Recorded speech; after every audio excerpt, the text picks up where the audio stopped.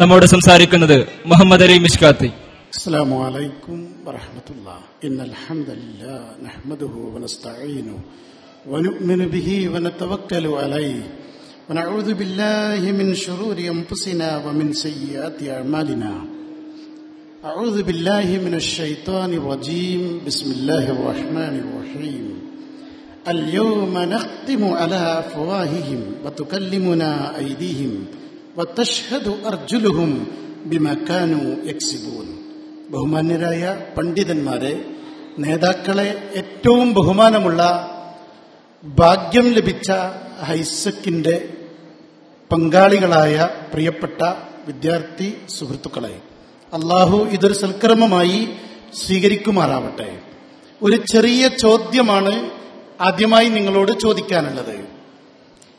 ഇന്നലെ അല്ലെങ്കിൽ 2 ദിവസം മുമ്പ് ഇത്തിഹാദിന്റെ ഒരു വിമാനം പറത്തിയ ഒരു ചുറുചുറുക്കുള്ള ഒരു മിടുക്കനുണ്ട്. വയസ്സ് എത്രയാണ്? കേട്ടില്ല. എത്രയാണ്? 6 വയസ്സ്. എന്താണ് ആ മിടുക്കന്റെ പേര്? അറിയുന്നവർ ഒന്ന് ഉറക്കെ വിളിച്ചു പറയാവുന്നതാണ്.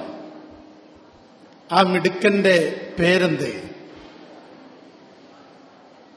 ആദം എന്നാരംഭിക്കുന്നു. രണ്ടാമത്തെ വാക്ക് ശരി. സദസ്സിലുള്ള നിങ്ങളത് കണ്ടെത്തണം എന്ന് നിങ്ങളെ ഉണർത്തുകയാണ്. എല്ലാവരും ഇവിടെ തന്നെയാണല്ലോ. മൊബൈൽ സ്വന്തമായി ഉള്ളവർ ഒക്കെ ഒന്ന് കൈപൊക്കുക. മൊബൈൽ സ്വന്തമായി ഉള്ളവർ, അവർ താഴ്ത്തേണ്ടതില്ല, പൊക്കിപ്പിടിക്കുക. വീട്ടിൽ മൊബൈൽ ഉണ്ട്, അതെനിക്ക് ഉപയോഗിക്കാൻ അനുവാദമുണ്ട് എന്നുറപ്പുള്ളവർ ഒന്നുകൂടി ചേർന്ന് കൈപൊക്കുക. അവർക്കും കൈവക്കാവുന്നതാണ്, അവർക്കും കൂട്ടത്തിൽ ചേരാവുന്നതാണ്.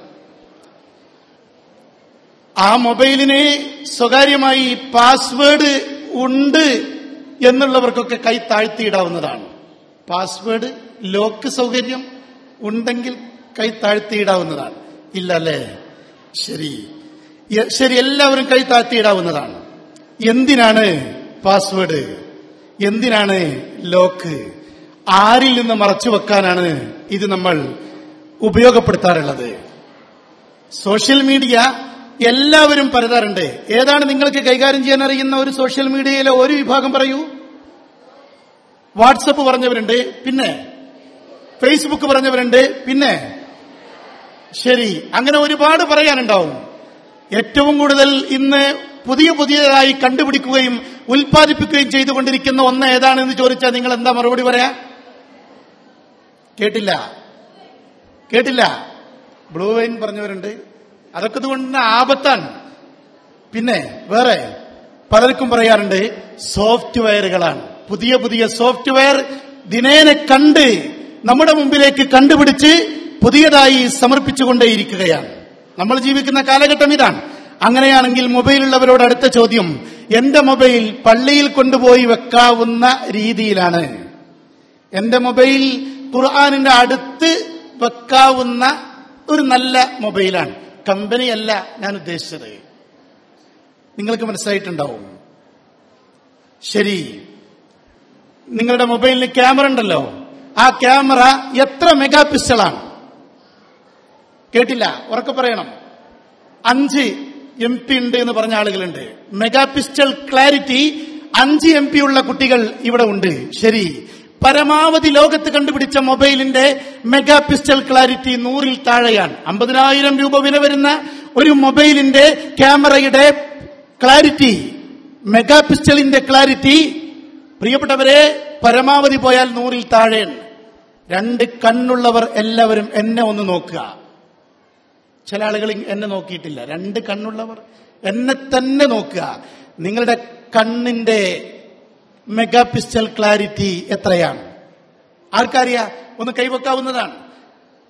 ലോകത്ത് കണ്ടുപിടിച്ച മൊബൈലിന്റെ ക്ലാരിറ്റി 100-ൽ താഴെയാണെങ്കിൽ, ക്യാമറയുടെ ലെൻസിന്റെ MP 100-ൽ താഴെയാണെങ്കിൽ, അള്ളാഹു നമുക്ക് അനുഗ്രഹിച്ച് നൽകിയ നമ്മുടെ കണ്ണുകളുടെ ലെൻസിന്റെ ക്ലാരിറ്റി 576 എല്ലാരും പറഞ്ഞേ, 576. മാഷാ അല്ലാഹ്, സുബ്ഹാനല്ലാഹ്, അല്ലാഹു അക്ബർ. 576 മെഗാ പിക്സൽ ക്ലാരിറ്റിയുള്ള 2 കണ്ണുകളാണ് പടച്ച റബ്ബ് നമുക്ക് നൽകിയത്. ഒരു ചോദ്യമുണ്ട് ഖുർആനിൽ, കണ്ണും നാവും ചുണ്ടുകളും നൽകിയ നാഥന്റെ ചോദ്യം. അതുമായി ബന്ധപ്പെട്ട ചോദ്യം. അലം നജ്അൽ ലഹു ഐനൈൻ. ബാക്കി നിങ്ങൾ ഓതണം. വലിസാനം വശഫതൈൻ. ഒരു നാവും രണ്ട് ചുണ്ടുകളും നിങ്ങൾക്ക് നാം നൽകിയില്ലയോ? തെളിഞ്ഞ നല്ല ലെൻസുകളുള്ള രണ്ട് കണ്ണുകൾ നിങ്ങൾക്ക് നാം നൽകിയില്ലയോ? അള്ളാഹുവിന്റെ ചോദ്യമാണ്. കണ്ണ് പാവം എന്തും കാണും. എന്ത് കാണരുത് എന്ന് ഈ സാധുവായ നമ്മുടെ കണ്ണുകൾക്കറിയില്ല. എന്നാൽ കാണരുത് എന്ന് കണ്ണിനോട് പറയേണ്ടത് ആരാണ്? ഇത് നീ കാണരുത്, ഇത് നോക്കരുത് എന്ന് പറയാൻ ഹൈസെക്കിൽ പങ്കെടുത്ത നിങ്ങൾക്ക് ഇത് കഴിഞ്ഞ് പിരിഞ്ഞു പോയാൽ കഴിയണം. അതാണ് ഹൈസെക്കിൽ പങ്കെടുത്തവരുടെ പ്രത്യേകത. എന്റെ കണ്ണ് പാവാൻ എന്തും കാണും, തുറന്നിട്ടതെന്തും കണ്ണ് നോക്കും. പക്ഷേ കണ്ണിനോട് അരുത്, ഇത് കാണരുത് എന്ന് പറയാൻ പ്രിയപ്പെട്ടവരെ നമുക്ക് കഴിയണം. കാത് നല്ല കൃത്യമായി ഏത് അകലെയുള്ള ശബ്ദവീചികളെയും കേൾക്കാൻ നമ്മുടെ കാതിന് കഴിയും. പക്ഷേ ഏത് കേൾക്കരുത് എന്ന് കാതിന് നിശ്ചയിക്കുക സാധ്യമല്ല. നമുക്ക് കഴിയണം. കേൾക്കാൻ പാടില്ലാത്തതാണത്. ആ വേർതിരിവാണ് ഹൈസെക്കിൽ പങ്കെടുത്ത നിങ്ങൾക്ക് ഉണ്ടാവേണ്ടത്. ഒരുപാട് മൊബൈൽ കമ്പനികളുടെ പേര് നിങ്ങൾക്കറിയാം. ഒന്ന് രണ്ടെണ്ണം പറയൂ. വേറെ? ശരി. ആ ടവർ, ആ കമ്പനികൾക്കൊക്കെ ടവർ ഉണ്ടായിരിക്കും പരിസരത്ത്. എന്തിനാണ് ടവർ? റേഞ്ച് കിട്ടാനാണ്. ആ ടവർ ഇല്ലാത്തടത്ത് ആ മൊബൈലിന് എന്ത് കിട്ടൂല? റേഞ്ച് കിട്ടൂല.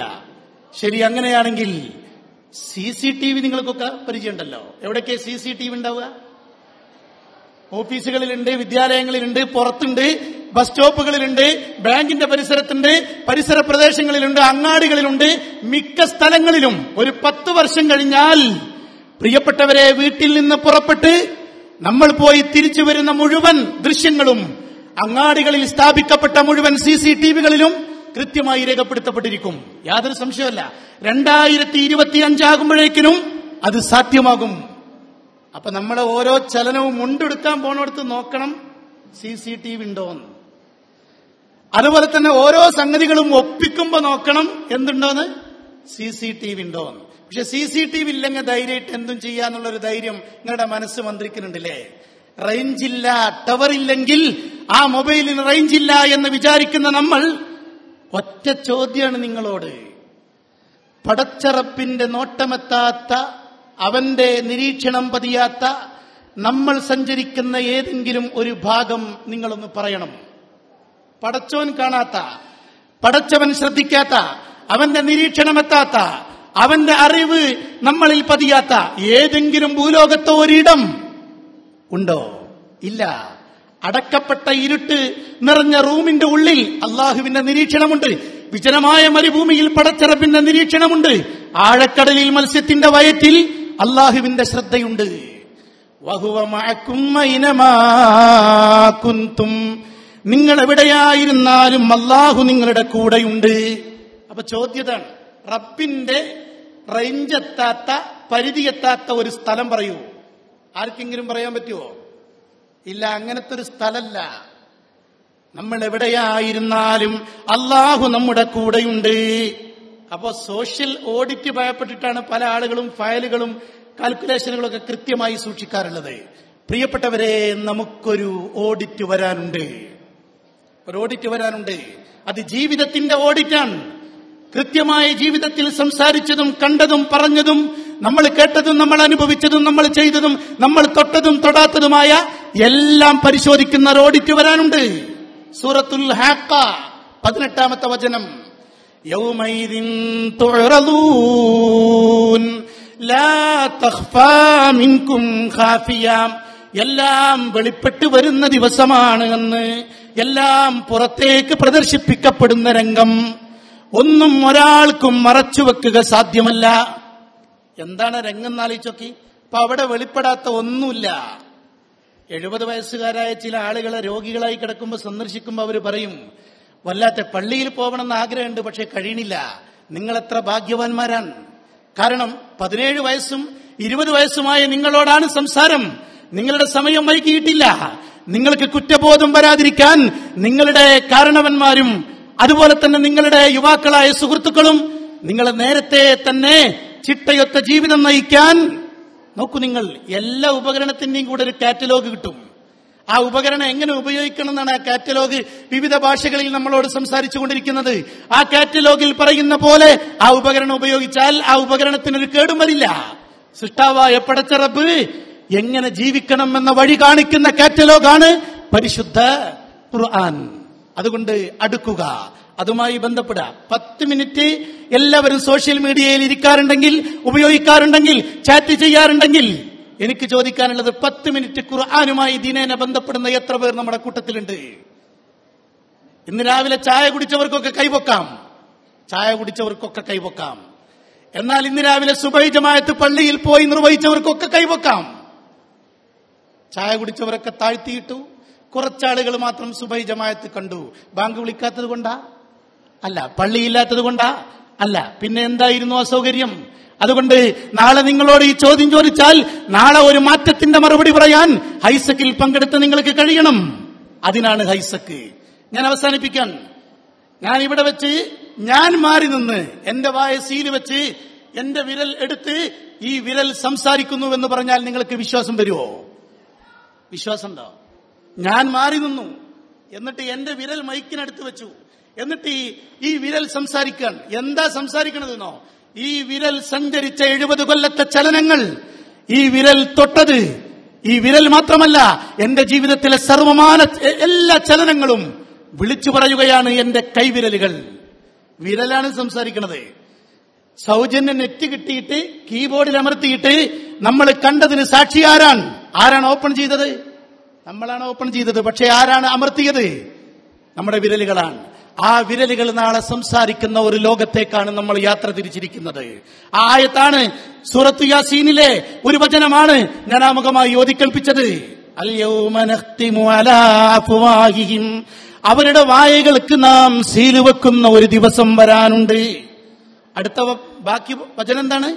വതുകല്ലിമുനാ ഐദീഹിം, അവരുടെ കൈകളെല്ലാം അന്ന് നാം സംസാരിപ്പിക്കും. അല്ലാഹു വർത്തമാനം പറയിപ്പിക്കാണ് നമ്മുടെ കൈകളെ കൊണ്ട്. വതഷ്ഹദു അർജുലുഹും, കൈകൾ ഇങ്ങനെ കിളി പറയും പോലെ കൃത്യമായി സത്യങ്ങൾ വ്യക്തമായി എല്ലാം വിളിച്ചു പറഞ്ഞുകൊണ്ടിരിക്കുമ്പോൾ വതഷ്ഹദു അർജുലുഹും, കാലുകൾ സാക്ഷി പറയുന്നതാണ്. Right answer, very good, okay, true, എല്ലാം ശരിയാണ്. കൃത്യമായിട്ട് ആര് സംസാരിക്കും? കാല് അത് ശരിവെക്കും എന്നാണ്. അപ്പോ വിരലുകൾ സംസാരിക്കുന്നത് മുഴുവൻ കാല് സാക്ഷ്യപ്പെടുത്തുന്ന, അതംഗീകരിക്കുന്ന, നേരാണെന്ന് സമ്മതിക്കുന്ന ഒരു ലോകത്തേക്കാണ് നമ്മൾ പോയിക്കൊണ്ടിരിക്കുന്നത്. അതുകൊണ്ട് ബട്ടൺ അമർത്തുമ്പോൾ വളരെ ആലോചിക്കണം, ഇത് ശരിയാണോ തെറ്റാണോ, ഇതെന്റെ കണ്ണിന് ഗുണാണോ, നാളെ പരലോകത്തേക്ക് ഗുണമാണോ എന്ന് ആത്മാർത്ഥമായി വിലയിരുത്തിക്കൊണ്ട് ബട്ടൺ അമർത്താൻ പ്രിയപ്പെട്ട മക്കളെ നിങ്ങൾക്ക് കഴിയണം എന്ന് ആത്മാർത്ഥമായി ആഗ്രഹിച്ചുകൊണ്ട് അങ്ങനെ ഒരു മാറ്റത്തിന്റെ വഴിയിൽ നിങ്ങൾക്കൊരു ധാർമ്മികമായ ചുറ്റുപാടിൽ ജീവിക്കാൻ ഈ ഹൈസക്ക് നിമിത്തമാവട്ടെ എന്ന് ആശംസിച്ചുകൊണ്ട് ഞാൻ എന്റെ ലഘുഭാഷണം അവസാനിപ്പിക്കുന്നു. വാഹിറു ദഅവാന അനിൽ ഹംദുലില്ലാഹി റബ്ബിൽ ആലമീൻ. വസ്സലാമു അലൈക്കും വറഹ്മത്തുള്ളാഹി.